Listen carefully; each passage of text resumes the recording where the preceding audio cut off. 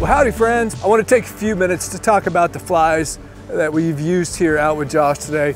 And really in my world, my smallmouth flies really don't change much at all throughout the season. They don't change much at all year to year. And they're also really no different than what I fish for largemouth bass, to be honest with you. And first and foremost, we were throwing a lot of poppers today.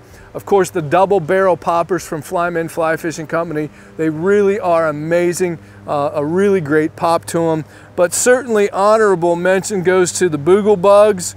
Boogle Bugs make some of the most durable bugs in the business. I've always often told people that the Boogle Bullet is probably one of the best bass flies ever made, but then there's the popper version. I would have chartreuse, and then the second color I'd get is chartreuse, and then I'd get yourself, just to be safe, some chartreuse to go along with those. Another couple of surface flies come at us from Dave Whitlock. Of course, Whitlock's hair bug.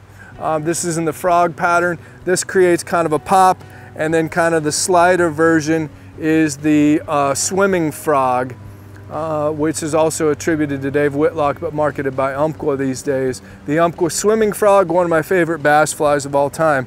And that pretty much covers everything that I do on the surface. As far as subsurface goes, I fish a lot of bendbacks. This is a fly made popular by Flip Pallet called the Prince of Tides. In fact, I'm going to show you how to tie this coming up. Not only do I use this for smallmouth and largemouth, I use this down in New Orleans for redfish. It's just a great minnow pattern. Of course, Josh and Pat and the guys use all these hollow flies, which I'm not very good at tying, and by the looks of things, neither is Josh. But this is a good fly. We caught some fish on that today, and then the chartreuse one.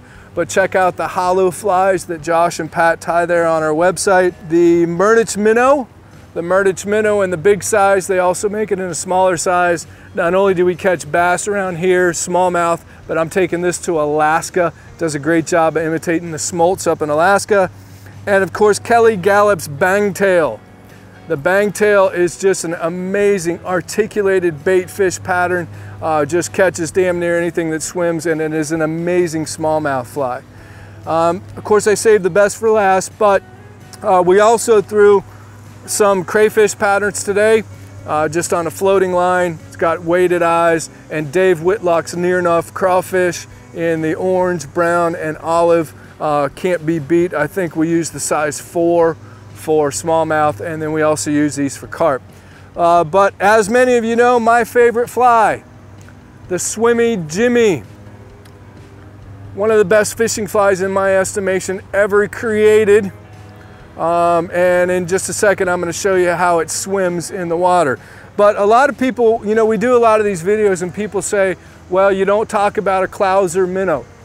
And the reason why I don't talk about a clouser minnow, it is a great fishing fly. Lefty Cray said it was one of the best underwater fishing flies of all time.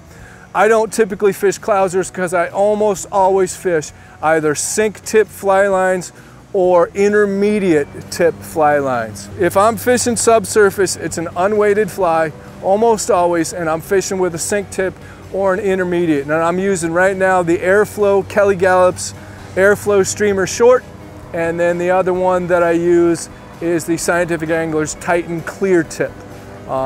But let's grab my sinking tip line and let me show you what the Swimmy Jimmy looks like in the water real quick. Okay, the key to the Swimmy Jimmy fly is fishing it, again, on a sink tip or the Titan Clear Tip, for example. And you want to go with a real short leader, as I always do with sinking lines of any sorts. Usually go, if I'm fishing a 6 or a 7 weight, I usually just go like 2 foot of 20 pound, 17 thousandths maxima, a foot of 15 pound, and then like a tippet, a 1 foot tippet of 12 pound, 12 thousandths.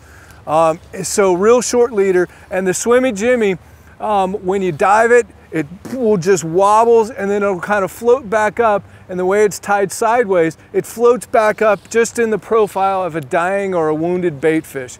The action on this fly is like no other. This fly originally was shown to me by Kelly Gallup, although it's not one of his flies. It was tied by, I think it's Andrew Sabota. I'll have to check for sure.